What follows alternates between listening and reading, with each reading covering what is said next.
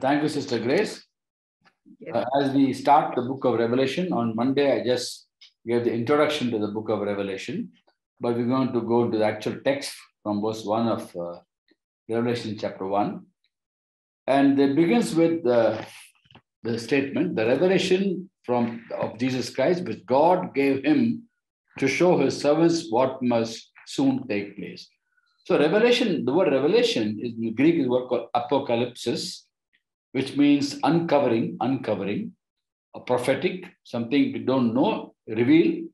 And this revelation was given by the Father in heaven to Jesus to be given to his people on earth.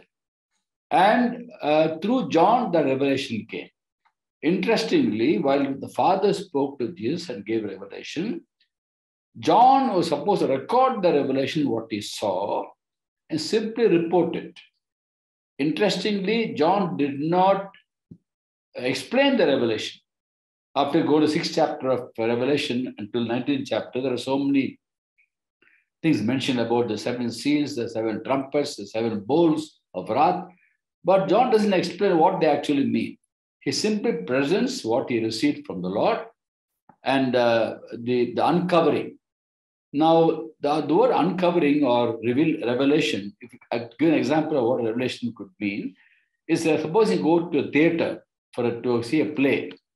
And when the play starts at 6:30, there's a screen covering the stage. You don't know what is behind the screen. The first scene, how it's going to be. The table, chair, or people sitting there or talking, what it is, you do not know. When the screen separates, then you see behind the screen what that is, uncovering. The opening of the screen uncovers what is behind the screen. Till the screen uncovers, you will not know what is behind. So this revelation or everything about God revealed to us through the scriptures is by the Spirit of God to us today. The Holy Spirit reveals to us the treasures of God's word. This book of Revelation was given by the Father to Jesus and to be given to his servants through John, who was an island of Patmos.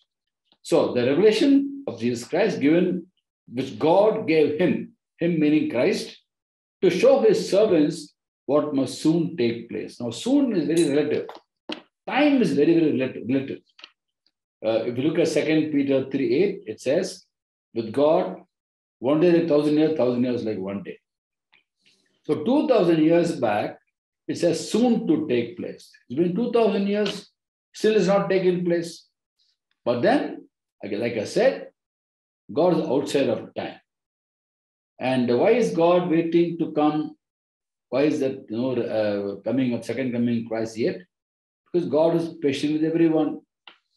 2 Peter 3:9 says, God is not slow in keeping his promise, as some understand slowness. He is patient with everyone, not wanting anyone to perish, but all to come to repentance. So he's waiting for people to repent, and then he will come a second time. He made it known by sending his angel to his servant John, who testifies to everything he saw. There is the word of God and the testimony of Jesus Christ. What he saw, the vision that John saw, he simply wrote down. Testimony of Jesus and the word of God, testimony of Jesus. The word of God, rhema of God, instruction of God. And he was just simply faithful, write down what he saw. And then he wrote down, as you go on the first chapter, from verse 12 to 16, we see a different Jesus that we normally used to in our imaginary way. And therefore, as we read this, it's important for us to take to heart what the Lord says in the book of Revelation. And what's revealed to us today, we can understand. What's not revealed, we can't understand. So many of the book of Revelation, many aspects of this book is not revealed yet. Personally, for me, it's not been revealed. And I don't think for others also, because even the prophets who spoke about the first coming, they want to know when it's going to come, what time, what circumstances.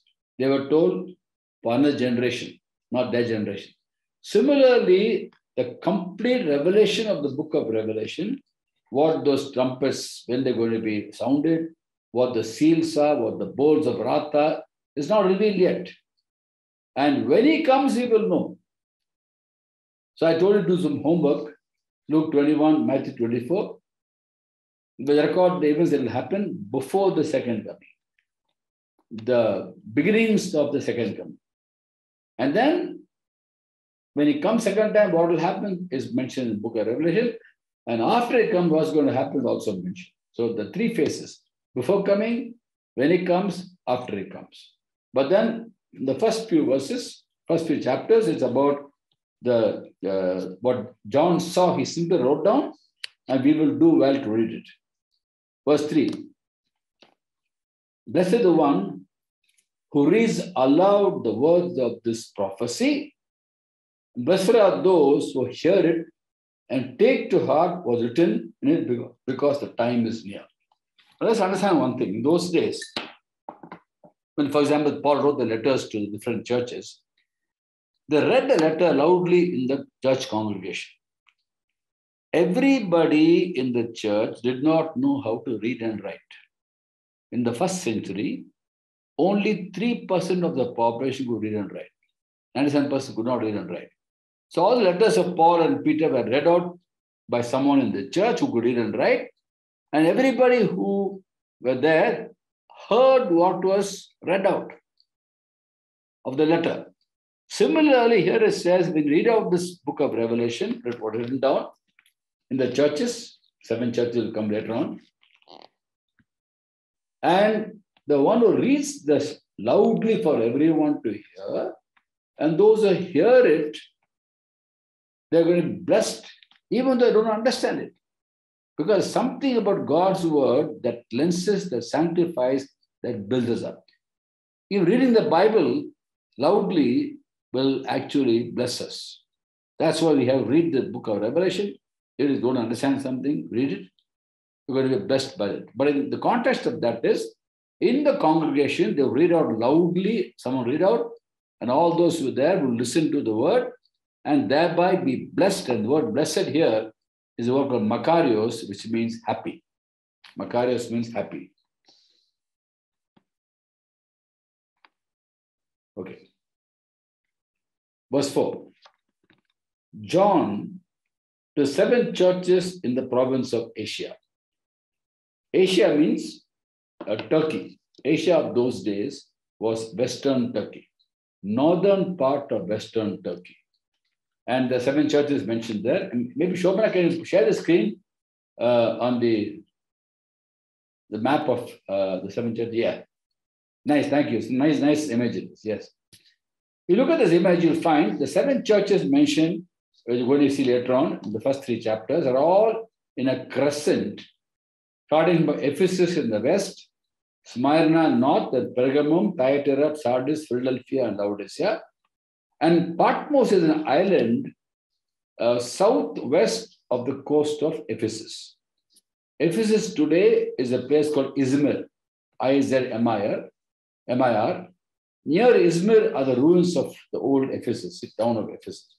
So these 7 churches are actually in a crescent from west to north to east. Interestingly, out of 7 churches, only 3 churches are named elsewhere in the Bible. Of course, Ephesus we know. We know about the 19th chapter of Acts, the church was formed in Ephesus. Letter of Paul to Ephesians we know. But then Thyatira and Laodicea are mentioned twice in the Bible. Thyatira is mentioned in the book of Acts, chapter 16, verse 14, where it talks about Lydia. Lydia was the leader in public life from the town of Thyatira. She's from Thyatira. And she was in Philippi when Paul went and spoke to her, and we know the story about how she accepted Christ. But she's from Thyatira. And then there was also Laodicea, which is mentioned in the letter of Paul to the Colossians. But the Colossae was not one of the recipients of this 7 churches of Revelation. But Colossae is about 160 kilometers east of Ephesus. It's not there in the map now because it's not part of the 7 churches of Revelation. But actually, Colossae is about 160 kilometers, 100 miles east of Ephesus, in the same area. And in Colossians chapter 4, 15, 16, the Apostle Paul writing to the church, greet people who are in Laodicea. And he says, read out this letter loudly in Laodicea And read the Laodicean letter also in Ephesus. He wrote a letter to Laodicea also, but it's not part of the Bible we have today. So Laodicea is mentioned in the book of Colossians, 4th chapter 15, 16.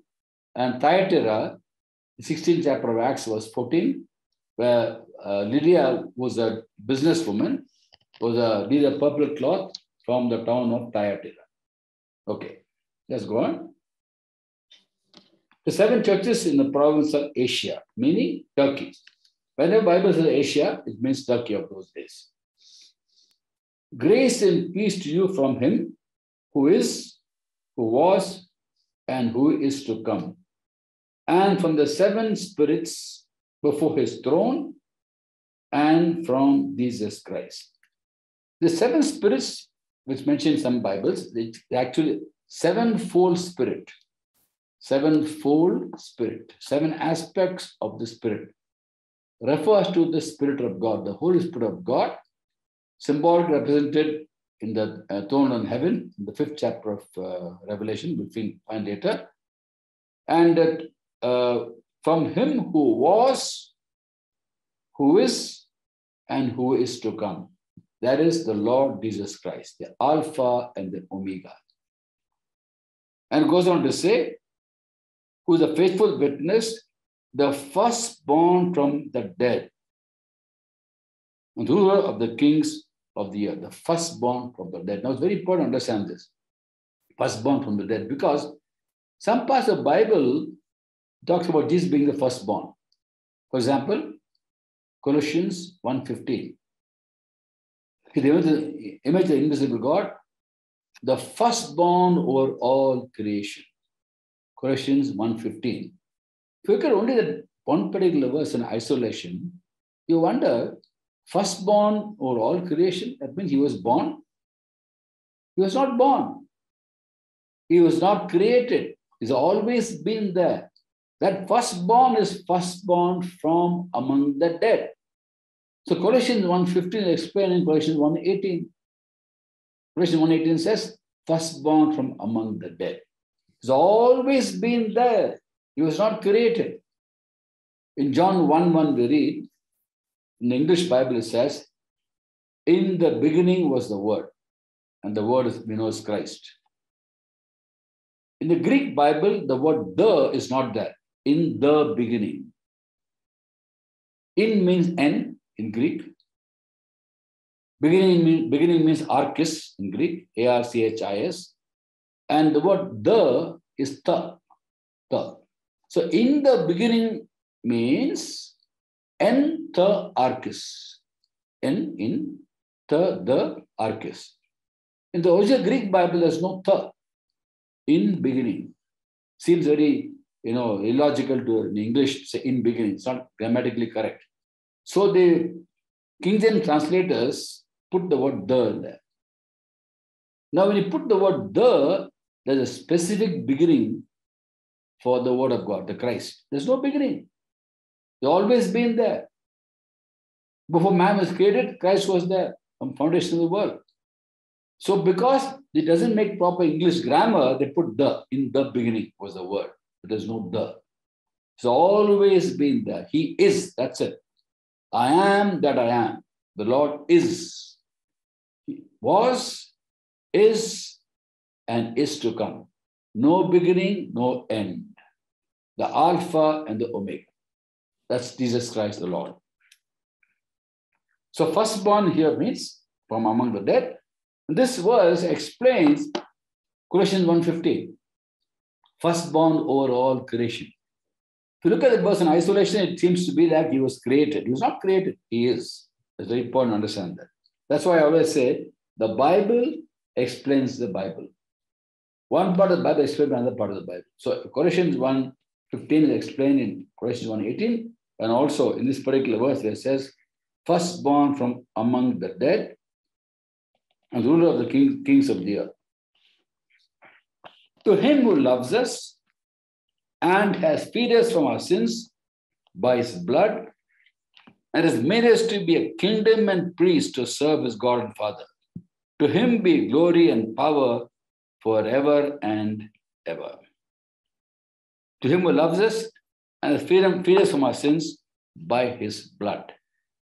The blood of Christ not only has cleansed us of our sins that we have right before God, removed a bad conscience, he also frees us from our sins. He draws us out of sins by his blood.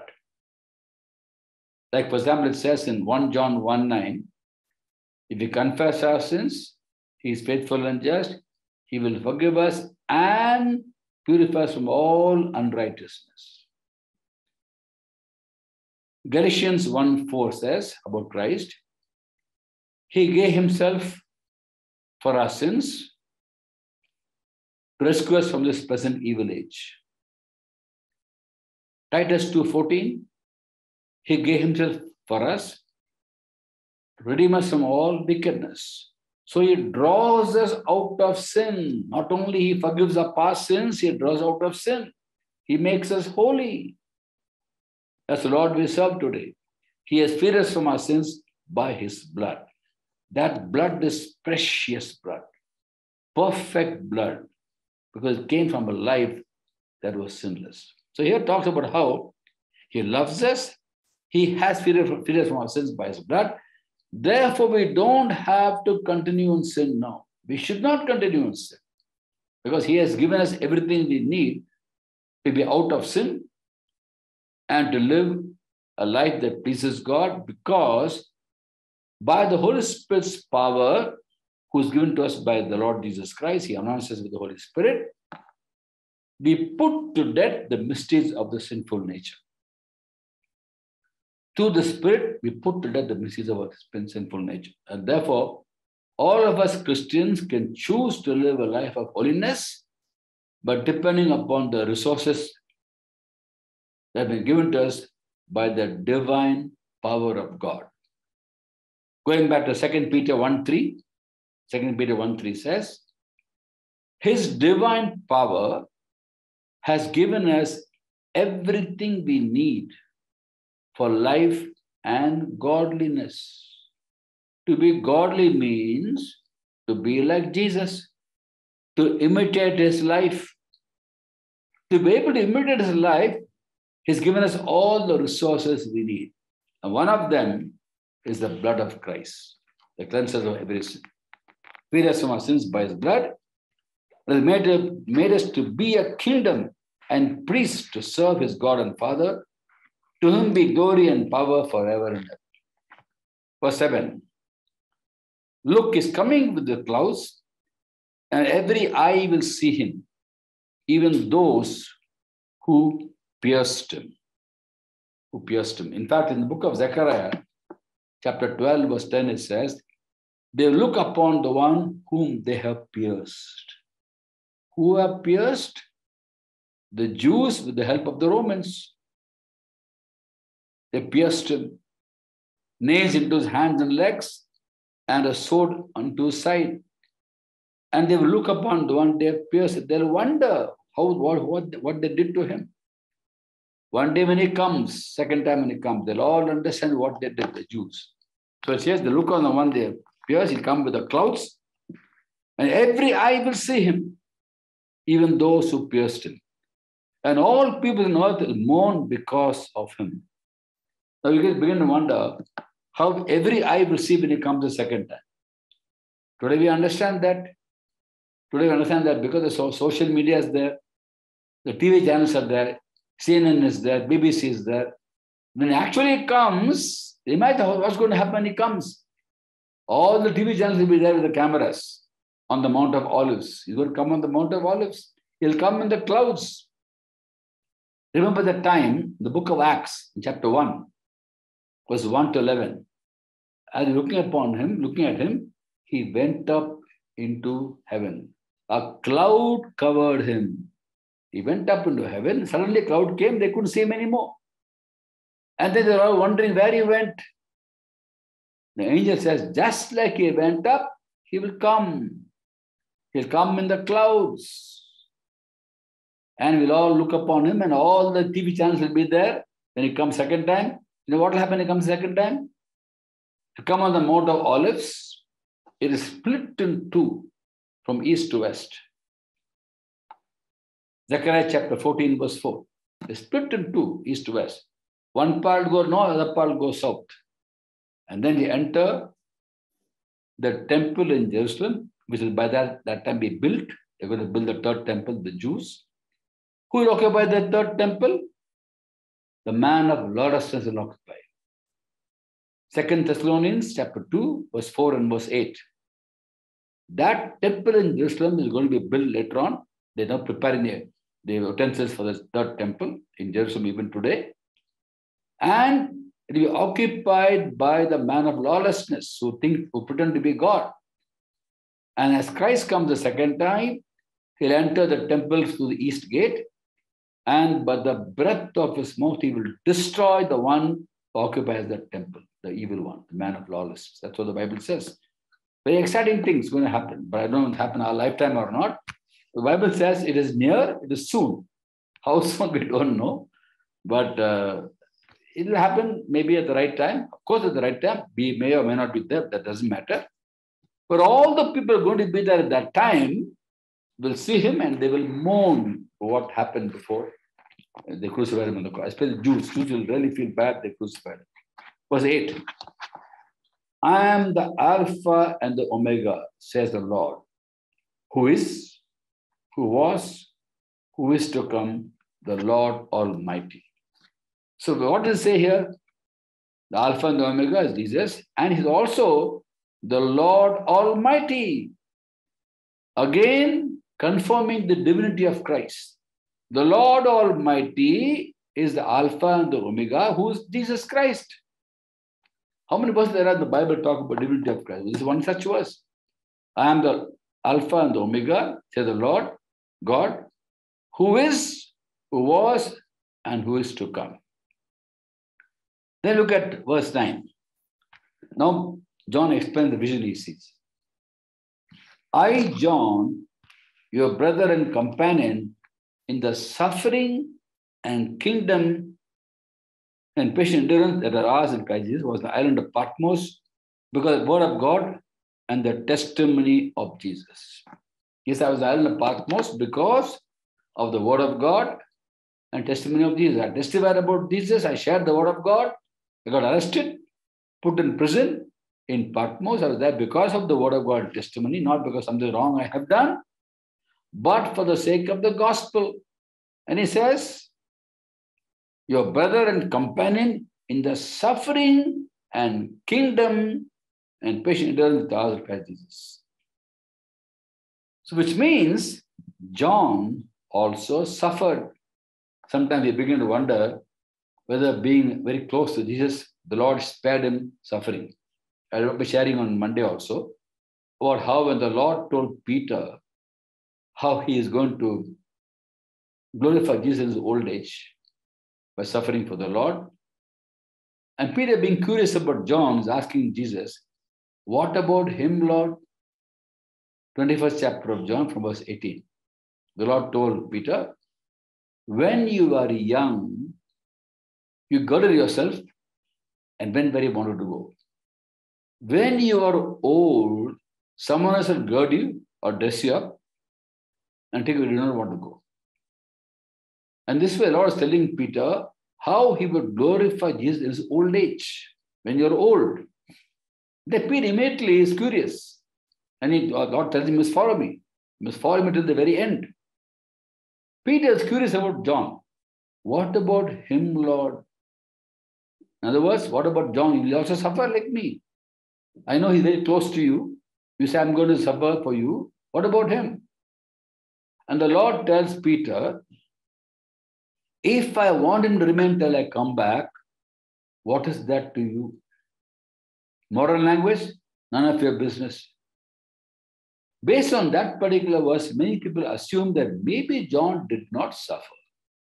But John had to suffer. He mentions here he's suffering. And just to pacify Peter, Lord could have said, don't worry, Peter, even he will suffer. He didn't do that.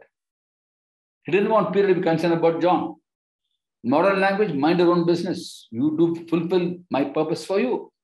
If I want to remain till I come back, what is that to you? We all know fully well that he didn't remain till Jesus came back. He died. That means he fell asleep in Christ.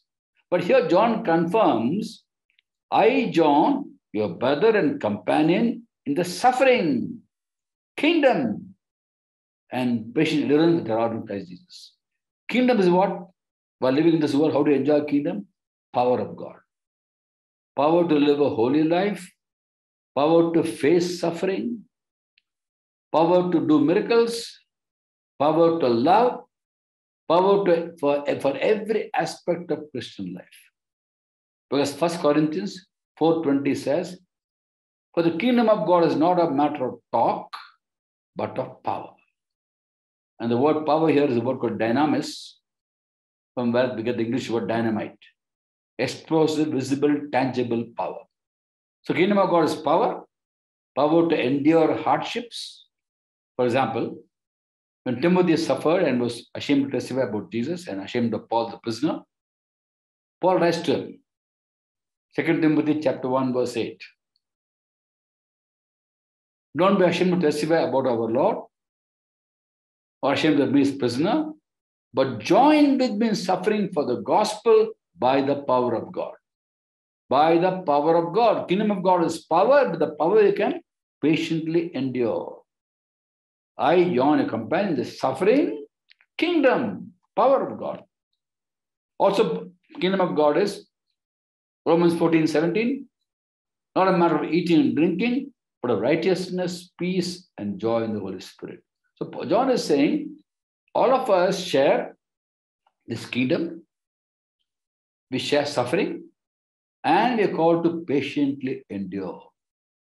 To patiently endure, he empowers us. That's why Paul told Timothy in 2 Timothy 4:5, 2 Timothy 4:5, endure hardships. When persecution comes, sometimes we have to endure. It won't go immediately. And this is what Paul also wrote to the Corinthians. 1 Corinthians chapter 4, verse 12. When we are cursed, we blessed. When we are persecuted, we endure. When we are slandered, we answer kindly. What an amazing response to difficult people, troublesome people. When we are cursed, we bless. When we are persecuted, we endure. How can we endure persecution? With the power of God, which is part of the kingdom of God. So suffering, kingdom, and patient endurance, which are ours in Christ Jesus. All three are ours. So John also suffered, not that he escaped suffering. All the people in the Bible, the apostles, went through a lot of difficult, they're very violent deaths. There's a church history records how these apostles died. All had really violent deaths, but then they had amazing rewards in heaven. They have amazing rewards in heaven. So remember, all of us share with all these people the kingdom, peace and joy, power, suffering, to the extent we can handle suffering, and patiently enduring the suffering. And God is so faithful. According to how much the strength we have, we'll face suffering. 1 Corinthians 10:13. So this verse explains, 9th verse, that even John had suffering, enjoyed the kingdom, endured suffering patiently, because this endurance comes from hope. God bless us. We'll go on the 10th verse on Friday. So we finished 9 verses today. And up to 5th chapter, I'll be able to, 5th chapter, I'll be able to go verse by verse. Thereafter, I don't know. I have no revelation of the seals and the trumpets and the bowls and all that. All private interpretation most people do. I'll only restrict myself to whatever God revealed to me. What revelation I've got. Partial revelation of revelation, I will share with you. The rest we will leave it to God at the right time. If you happen to be alive when He comes, we'll know the whole thing, whole of revelation. God bless you all.